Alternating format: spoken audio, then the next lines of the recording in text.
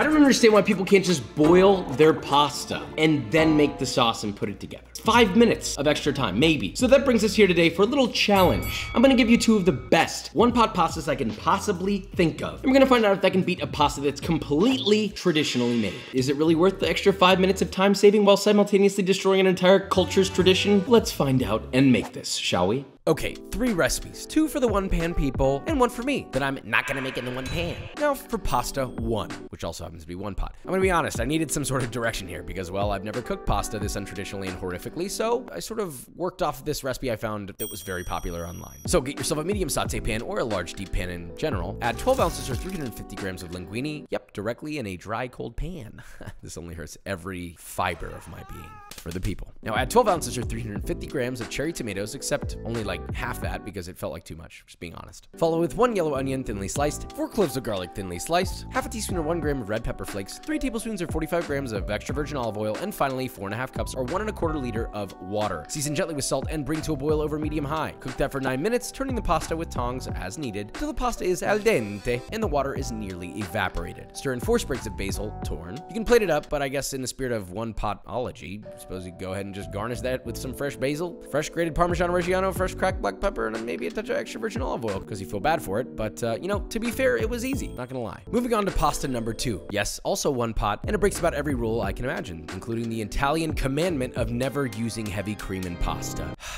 Italians, I'm sorry. First, cut 2 boneless, skinless chicken breasts into thin sheets. Really, you want it around 1/4 inch thick, or maybe even thinner, if you can. Season your chicken to taste with salt and pepper. Heat a large, deep-walled saute pan or skillet over medium-high. Add just enough high-heat cooking oil to coat the bottom of the pan, something like canola or avocado oil works. Sear your chicken in batches to avoid overcrowding in the pan for about 2 minutes. Flip and sear for another 2 to 3 minutes or until decently browned. And just cook through. It will be tough to get a deep, dark crust on this without overcooking, so don't obsess too much about the crust and try to pay attention to not overcooking the chicken. Once the chicken is done, reduce the heat to medium and add 3 tablespoons or 45 grams of unsalted butter. Once that's melted and bubbling, do a little dance. And add 1 medium shallot, finely chopped, 4 cloves of garlic, finely chopped, and 1 large tomato, diced. Season lightly with salt and saute just until it begins to soften and release some fragrance.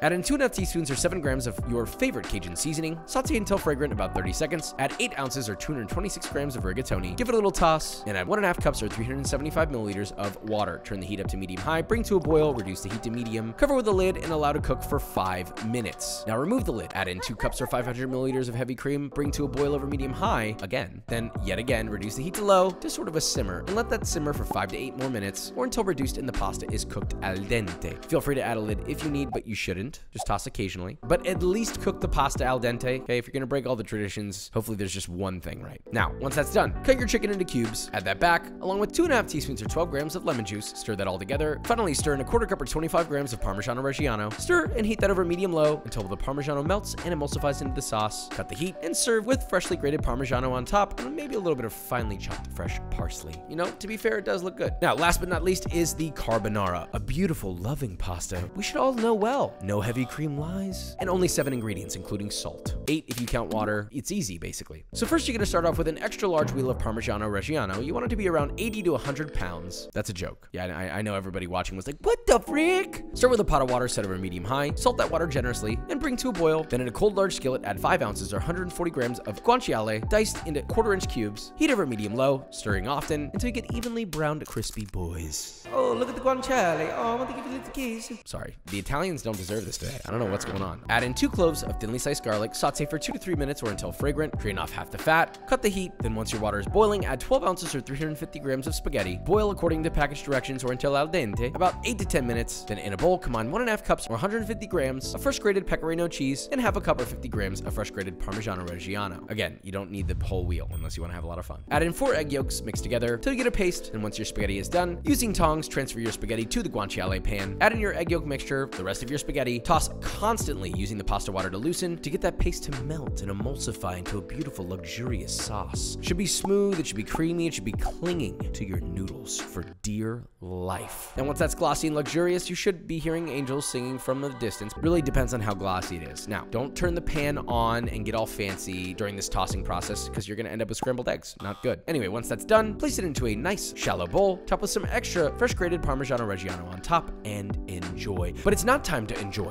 It's time for answers. Is a one-pot pasta pasta even able to compete with tradition? And is there even a point to throwing it all into one pot? I'm here to find the answers. Let's begin. We have 3 pastas, each pasta, hurting my feelings less and less. This one's the definition of a one pot, one pan, whatever. Quick sound check. Sounds good. The amount of effort that went into this is perfectly reflective of its flavor. Whoa. If you're just trying to stay alive, this should do it. This is a recipe that I wrote myself, which I don't like, and it was painful to write because cream is a big no-no in the Italian sphere, but let's be honest, like cream on pasta is probably gonna be good. Sound check. You don't need me to say anything about that. Whoa. I'll be honest, this is pretty good. Sure, there's the argument of like, oh, it's not a real pasta by using cream and you're cheating. When was the last time we complained about MSG being in KFC? I have nothing bad to say about this. I would be happy to eat this. There was effort involved, there was technique involved, and it did take longer than this. This was faster than the both of them combined, and it's using traditional techniques, traditional ingredients, and the Italians would probably approve it. Sound check. Not bad, not bad. It's just hard to beat the simplicity of this pasta. Not a lot more effort than any of these two, but yes, you had to use this second pot. Oh no, really? The point is, if you really need to save yourself the 5 minutes, this is the one pot for you. But also, there's nothing wrong with a good old-fashioned carbonara, okay? Take the time, put a little bit of love into it, and it's probably gonna be good. We're gonna have people vote for which is their favorite. This one for sure. But you wanna know what else is good? B-roll.